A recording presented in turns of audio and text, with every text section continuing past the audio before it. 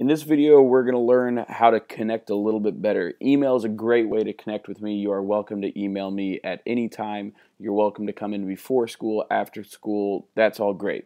But we have a lot of technology with us today, and I want to make sure that we use full advantage of that. You guys are on your cell phones all the time. That's great. To take advantage of that, there's a text messaging service called Remind 101.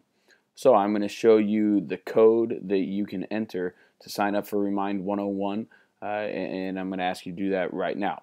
So go ahead and get your phones out, and all you're going to need to do is send a single text message.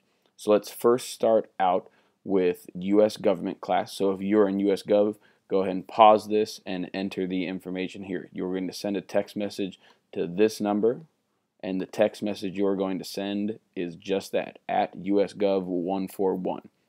Once you do that, you're signed up for the text messaging service. I'll then move to Modern World History. Again, this is the number you text, and this is the message that you text. So just one text message, and that's all.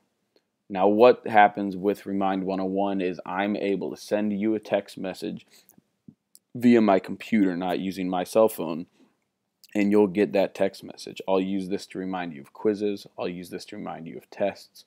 I'll use this to remind you of big dates for projects or big dates for group activities, or if there's other communication. I won't use it a whole bunch, but it'll be a good way for you to see just some basic information that I want you to get. Now, the really cool thing about this, at least from an educational standpoint, is I will never actually see your cell phone number. So we have some good protection with privacy there. I'm never going to see your cell phone number, and you're never going to see my cell phone number. Remind 101 takes care of all of that, and the information is never shared.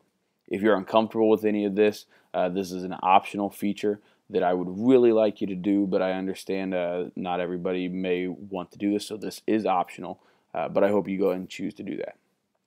The next optional feature is Twitter. I use Twitter all the time in class. We have a government class Twitter feed at ChambersGov. You see it down here. So if you are in government class, pause it and go and log into your Twitter account if you already have one, or create a Twitter account and look up this Twitter handle and you can follow it there. Next we have Modern World History. Twitter handle is very similar, at ChambersMWH.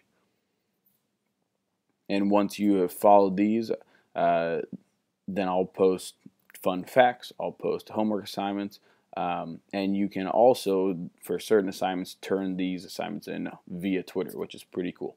So that's that for social media and for helping us connect to each other. If you got any questions or concerns about any of that, please don't hesitate to ask me.